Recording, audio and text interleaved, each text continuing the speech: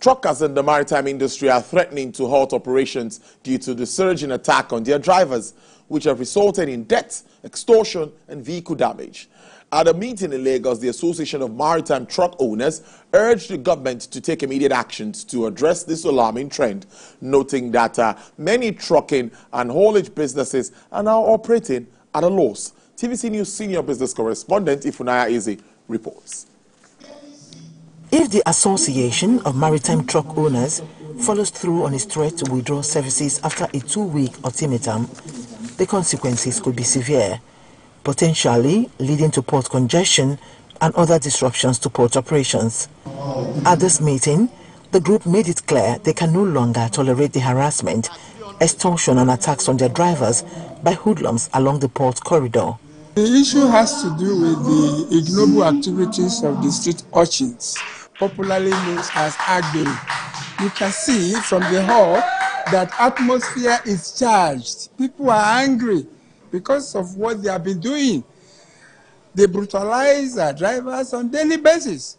Sometimes they even kill. Apart from smashing the risking, smashing the damaging the truck, they even cause accidents that make container to fall on vehicles. The decision to withdraw services stems from frustration over failure to address the escalating danger to their lives and the safety of the cargo they transport. A situation, they say, has worsened inflation in the country. We have issued 14 days ultimatum to federal government to look into the activities of all these extortion bandits that littered ECOWAS corridor, Apapa Tinkan logistic corridor, the Lekki corridor, and other logistic routes. They should address these people. They should leave the road. They should stop harassing truckers. The general statistics is showing us that 85% of the goods coming to Nigeria and going out of Nigeria is being carried by the truckers. So if the government can protect the interests of the driver, definitely they are not protecting the interests of the economy, because this extortion is killing the economy.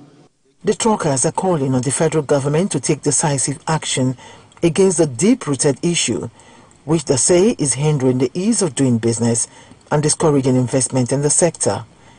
They are also demanding an outright ban on roadblocks and checkpoints used for toll collection on major highways, in accordance with the Taxes and Levies Act of 2004. Ifunanya Eze, TVC News, Lagos.